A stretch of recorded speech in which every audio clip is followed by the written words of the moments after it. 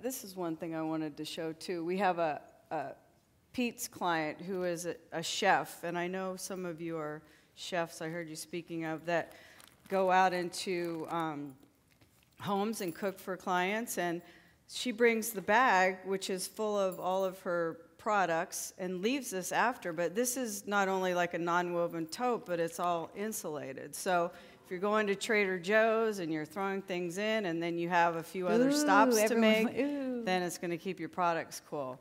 It's great for the beach. It's really awesome. So